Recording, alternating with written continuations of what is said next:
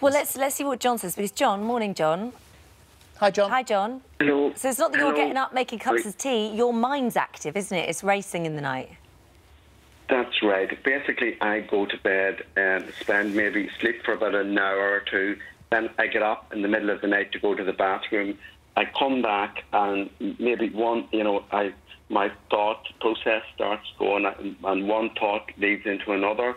And before I know it, my mind is really active. Yeah. I just can't seem to close my mind down, This is a really common one, especially almost all of the clients that at the sleep school where I work will complain of waking up in the middle of the night and the mind just races. And one of the key things that we teach is mindfulness. So mindfulness is a way of noticing your thoughts and letting go. So one thing that you could do, John, would be to perhaps notice your breath moving up and down. So you're just focusing your attention on that. And if your mind wanders off onto whatever it may be about the next day, you thank it, say thanks mind for that thought, and then return back to your breath. And it may wander off 100 times, but you just keep coming back. Do you get better at doing that? Because people say that, and I think when you first start it, you feel a bit weird doing it.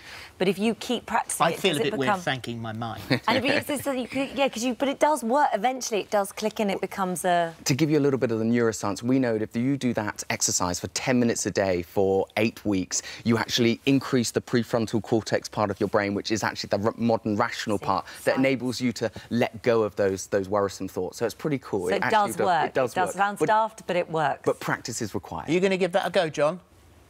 Yeah, well, I mean, last night, Philip, I did try. I was advised to count to 100, to count back from 100, but no matter how many times I did it didn't seem to work out. But certainly, I will try that and see. 10 minutes a day. Yeah, 10 minutes a day, because maybe it's it's over a long period of time. So practice, I suppose. Thank you very much indeed, John. Thank you. Or indeed, thank you. Eamon. Has he changed his name to phone in again? Maybe.